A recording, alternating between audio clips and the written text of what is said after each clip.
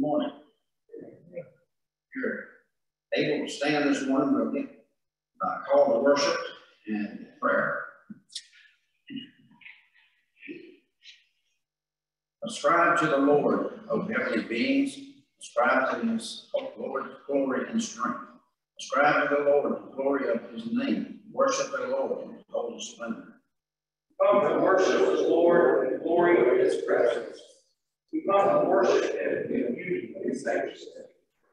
The voice of the Lord is over the waters. The God of glory thunders, the Lord over the mighty waters. We come to hear the voice of the Lord. Speak to us, Lord, your voice is full of depth. Join me in prayer. Holy God, we come to you this morning, following the example of our Lord. As we remember his baptism, help us to recommit ourselves to following his footsteps. Empower us by the water and by the Spirit. This we pray through Christ our Lord. Amen. Remain standing for hymn number 8.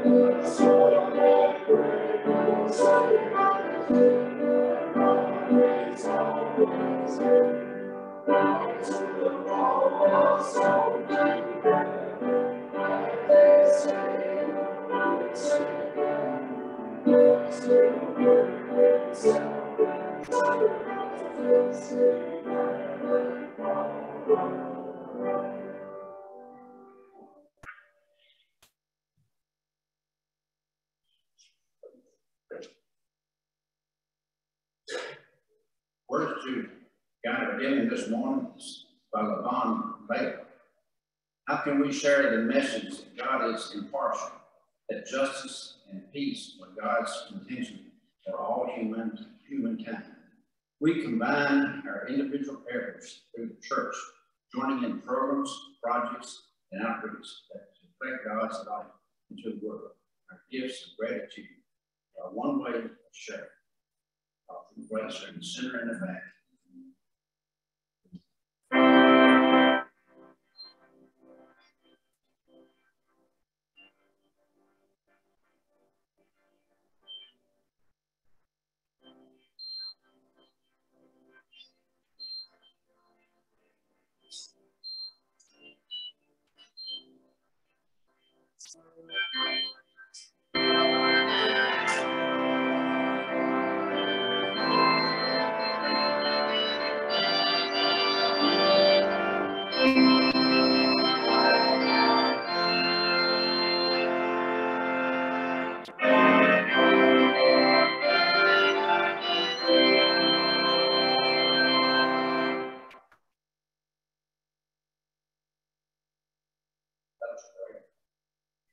We thank you, God, for allowing us to be here in your house this morning. We thank you for every blessing that you give us. We thank you for the blessing that we can give back to you and to your church. Thank you for all that you've done for us. Thank you, Lord, sometimes we should be more grateful. Thank you again this time to worship together in your house. As you bless these followers. Thank you so much.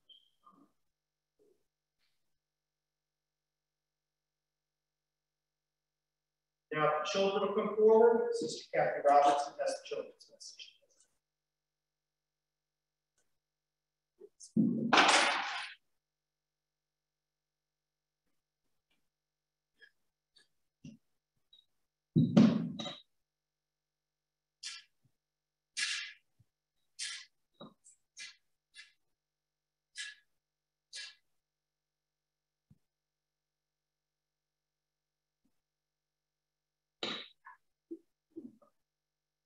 Good morning.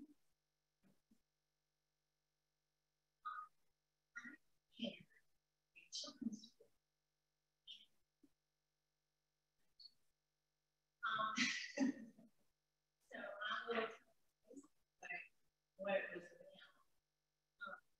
This past week, our first week in the new year. So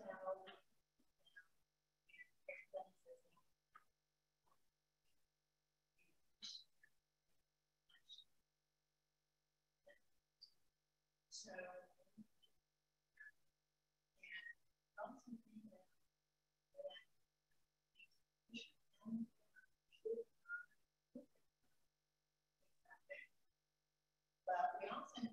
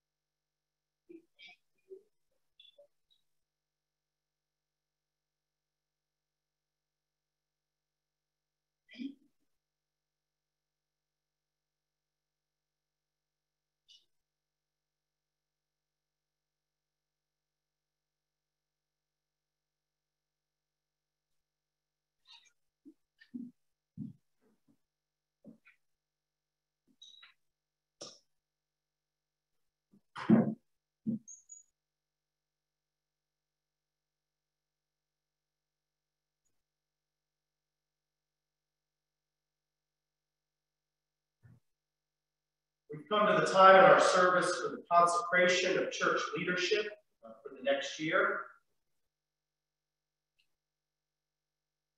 And much of this consecration service is taken from pages 326 through 328 of For All Who Minister. In the Church of the Brethren, sisters and brothers are ordained for ministry at the time of their baptism. The Church also calls out people with gifts for specific ministry tasks. This congregation, under the guidance of the Holy Spirit, has called many individuals for leadership among us. Today we join in a service of consecration, commissioning those whom we have called for ministry. I invite you to pray. Oh God, we give thanks for all people here who have responded to your call in Christ Jesus to be workers together with you. We are especially grateful for our brothers and sisters who express their faith and witness through the specific ministries of this congregation. Grant us grace that we may all present our gifts and talents to be used for your glory and our neighbor's good. Through Christ our Lord. Amen. As we begin this service of consecration, I would ask that those whose names I call, recognizing their call in the service, to please stand where you are. The church board and its commissions give direction to the congregation's mission and ministry. In church council on November 13th, Debbie Humphrey, Mary St. John, and Billy Altus were called to this ministry. Cindy Montgomery and Betsy St. John were called to a second term on the church board. They join with those who were called by previous council meetings and continue their service to the church. Those who continue to serve include Fred Anderson, Kathy Plunkett, Jim Warlock, Sam St. John, Ron Sink, Janice Sink, Shannon Quinn, Kristen Markham, and Kathy Robertson. Debbie Humphrey, Charles Flora, Steve Walker, and Billy Altus continue their service as trustees. Buck Sink continues his service as the deacon chairperson. In addition to those serving on the church board, you have also called your next pastor, Pam Sink, Charles Flora, and Pat Pryor, to serve as your district conference delegates. Sisters and brothers in Christ, God has called you to these ministries in our congregation. We thank God for each of you and your willing response to this call. We believe that God will empower you for this ministry among us. Therefore, we invite you to make your commitment by responding to these questions of commission, which I will ask on behalf of this congregation. Do you willingly accept the responsibility to which you have been called? And do you promise to be faithful in fulfilling that responsibility? If so, respond, we do. Will you seek to live a life worthy of this trust, exemplifying Christian faith and spirit in all that you do? If so, please respond, we will. Will you be creative, redemptive, and cooperative as you work together in the common tasks? If so, respond, we will. Will you prepare yourself by becoming familiar with congregational, district, and denominational policies and ministries? And will you prepare yourself through regular Bible study, prayer, worship, and sharing in the life of this faith community? If so, please respond, we will. Brothers and sisters in the rest of our congregation, do you, as sisters and brothers in Christ, affirm the call as leaders of those called by the church to serve this congregation? Do you offer them your cooperation and confidence, your prayers and support, so that both the knowledge and love of God revealed in Jesus Christ may increase among us and in all of God's creation? If so, please respond, we do. We do. As your co-worker in Christ, I declare you installed as leaders, workers, and delegates of the Ninth Street Church of the Brethren, in the name of the Father, and of the Son, and of the Holy Spirit. Amen. You may be seated. Before we continue in worship, I believe it is appropriate for us to honor those who have served us previously in roles of church leadership and have completed their terms of service in the past year. Rosemary Palmer, Jeff Montgomery, and Caleb Quinn have completed terms on the church board. Peggy Webster has completed her term as district conference delegate, and Dana Wright has completed her term as annual conference delegate. I invite you, brothers and sisters, to recognize their commitment to Christ and the church at this time.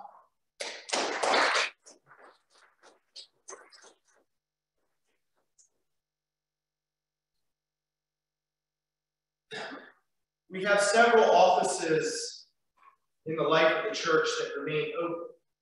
And for those who feel the nudging of the Spirit to serve Christ in the church through the administration of our congregation, there are 2 positions on the church board available at the present time. We also are seeking an annual conference delegate for 2023. If you are interested in either of those positions, please see Sister Pam Singh, our church board chair, for more information. Thank you, brothers and sisters, for your willingness to hear the call of Christ and to serve our church.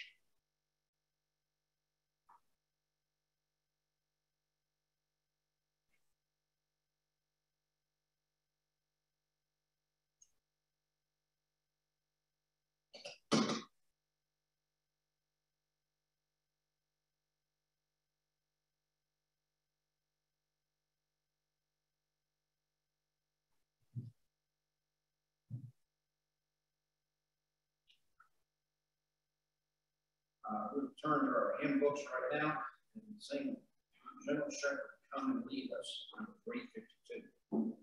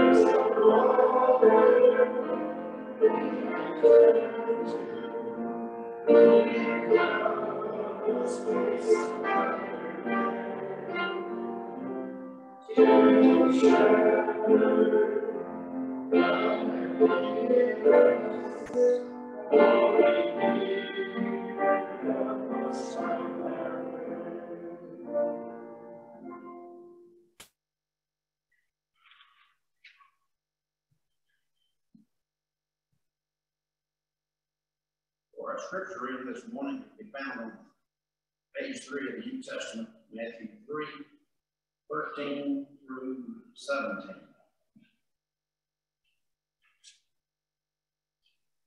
Then Jesus came from Galilee to John at the Jordan to be baptized by him.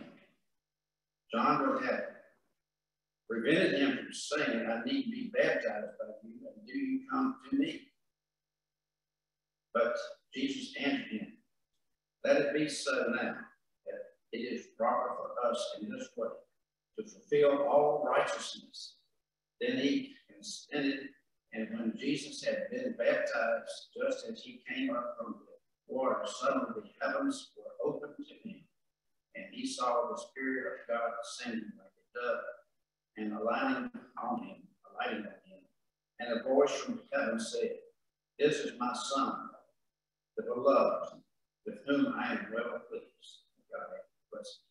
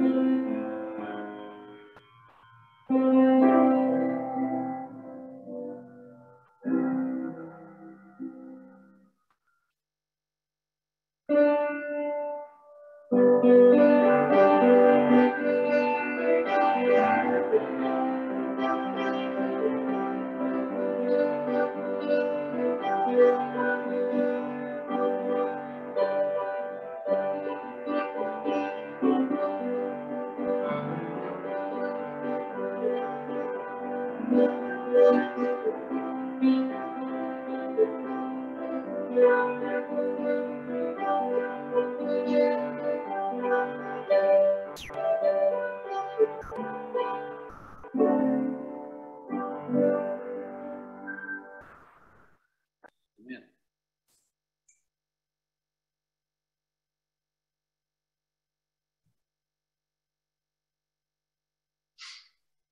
Let us pray.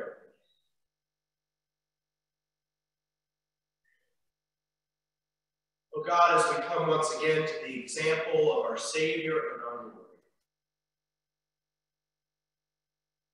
help us to remember our own baptism and to recommit ourselves to the promises that we made by water and by Spirit. All this we pray in the name of our Savior and our Lord. Amen.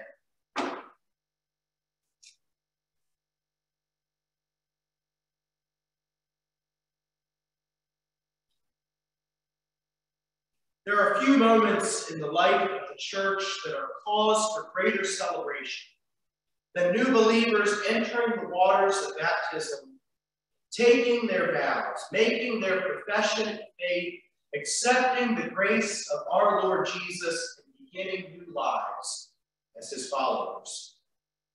Baptism marks not only a major milestone in the life of the individual believer, it also marks an important milestone in the life of the whole congregation.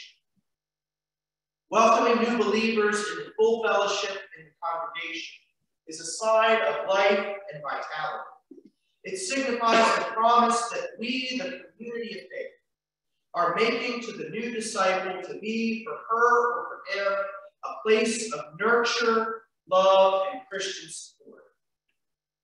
These promises are not entered into lightly, either on the part of the new believer or on the part of the church. And yet, for all of the heaviness of the vows taken, the budding of the gospel message into the life of a new believer is something that those of us who have been following Jesus for a long time should celebrate and rejoice with. When brethren think about baptism, there are four main scripture passages that come to mind. Perhaps one of the first is the Great Commission, where Jesus commands his disciples to go and make disciples of all of the nations, baptizing them in the name of the Father, the Son, and the Holy Spirit, and teaching them to obey all that he has commanded. Another passage that quickly comes to mind is the response of the crowd to Peter's preaching at Pentecost in Acts 2, where they ask him what they should do, and Peter responds that they should repent and be baptized so that their sins may be forgiven, and that they would receive the Holy Spirit. The third passage that we often evoke concerning baptism comes from Romans chapter 6, where Paul speaks of being united with Christ's death through baptism, and therefore being raised with him in resurrection as we emerge from the waters. From these passages, we come to understand that baptism is a choice entered into by someone old enough to decide for him or herself to follow Jesus.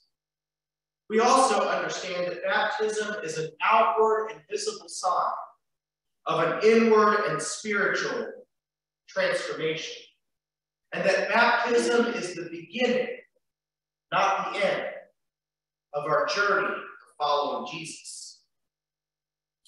But while these passages have much to teach us about Christian baptism, I believe that as followers of Jesus, we should go straight to the source,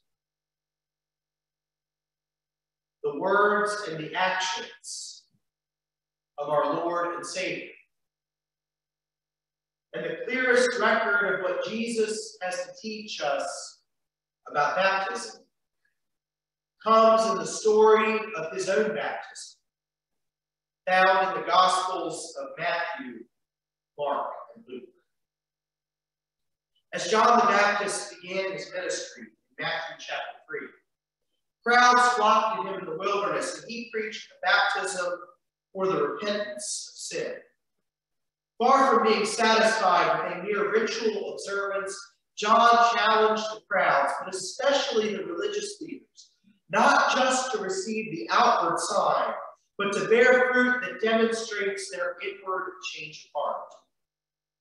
While John clearly understood the baptism that he was offering as one that was received as a sign of repentance from sin, it almost begs the question for us, why would Jesus, whom the Bible tells us was without sin, need to receive a sign of repentance? Apparently, John struggled with that same question, because when Jesus came to him to be baptized, John protested, "I need to be baptized by you, and do you come to me?" John's concern, consistent with his earlier foreshadowing of the one who would come after him being greater than he, is that he recognized that Jesus, the one standing before him asking to be baptized, was indeed the Messiah, the one prophesied to come, the one whom John had been speaking about, who was greater than he. Why was the one who was to come now submitting himself for a baptism of repentance? Jesus responded to John's concerns by saying, "Let it be so now, for it is proper for us in this way to fulfill all righteousness." What does Jesus mean when he says that this was proper to fulfill all righteousness? Is Jesus referring to a sense of obligation, that he is somehow required to be baptized? I do not believe that to be the case. Instead, I believe that when Jesus speaks of fulfilling all righteousness, Jesus is speaking of being in right relationships. It is fulfilling all righteousness for Jesus to be baptized, submitting himself to God for his ministry to come. It is fulfilling all righteousness for Jesus to set an example for those who would follow after him, that we, like our Lord and Savior, should make the outward and visible sign of our inward and spiritual commitment. And it is also fulfilling all righteousness for Jesus to receive the ministry of his cousin John, whom God has sent before him to prepare the way. From this exchange between Jesus and John, we gained one very important insight about baptism. The efficacy of baptism is based upon the faith confessed by the person who is receiving the sign of baptism, and the Spirit of Christ Jesus that is found present in the community of faith, who witnesses the baptism and embraces the new believer who emerges from the water. Without that faith and without the Spirit of Christ expressed in community, baptism has no more effect than making the person exceptionally wet. There is nothing magical about the water that we fill up this basin behind us with. It is simple tap water, passed through the hot water heater to an exceedingly warm temperature and allowed to cool in order to be comfortable. The magic, the spiritual transformation comes therefore, not from the water that comes out of that pipe, but from the promises received by those persons who enter into the water and declare their faith in Jesus, our Savior and our Lord. The effectiveness of baptism also has absolutely nothing to do with the relative holiness or lack of holiness of the person performing the ordinance. Through the years, I have heard many stories from persons who were baptized by pastors who later left the ministry in disgrace, following serious ethical misconduct. Some of those persons have even questioned their own faith and the efficacy of their baptism. I've also heard other stories from persons who were baptized by beloved leaders in the church, larger-than-life figures who we continue to look up to, even years after their death. Many of you remember our beloved brother Bob Jennings, who served as camp manager for many years and associate district executive. Shortly before Brother Bob passed away, my wife Tabitha happened to be the last person that he baptized. That's a lovely piece of trivia. But the important mark of Brother Bob's life, Tabitha, is found in the ministry and the teaching, the example that he set. Not that he was the one who put her under water 3 times. The effect of baptism comes from the commitment of the one who has been baptized to follow Jesus. It is renewed day by day as we make the conscious decision to continue to follow Jesus and to continue to grow in our discipleship. The pastor who performs a baptism does so on behalf of Christ and the church, and the person who receives the baptism receives the grace and holiness of Jesus. Not the grace and holiness of the pastor, nor the grace and holiness of the church. Jesus' example of being baptized by John demonstrates this, as they, drawn by their shared trust in God, entered the waters. As Matthew continues, he tells us that when Jesus came up from the waters, suddenly the heavens were opened to him, and he saw the Spirit of God descending upon him like a dove and alighting on him. Matthew is not particularly clear about whether Jesus alone saw and experienced the Spirit of God descending upon him, or whether John and the others present at the river saw it as well.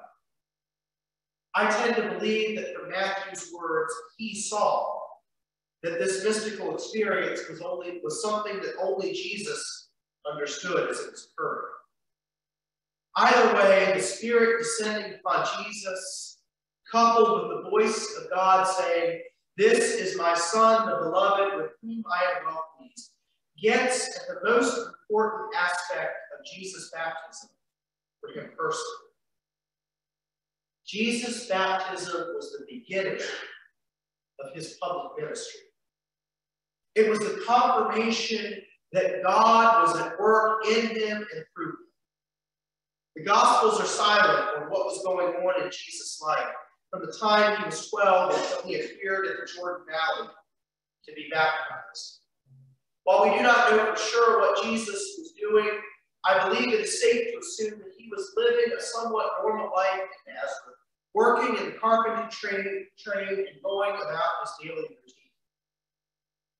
The Gospels are also pretty silent about what prompted Jesus to journey to the Jordan Valley and be baptized, and to submit himself to the Spirit of God that would lead him into the wilderness. While Jesus did not have any sin to repent of, his baptism, like ours, represented a major change in his life. By water and by the Spirit, Jesus' baptism was his ordination into public ministry. The actions of God in sending the Spirit and in confirming Jesus' call would give further support to the path that Jesus had already discerned for himself. From this example of our Savior and Lord, we receive the instruction that baptism is not merely a saving act or the sign of transformation in our private lives. Baptism is an ordination into the general ministry of the land. In the Church of the Brethren, we believe that every professing Christian is called into this ministry through our baptism.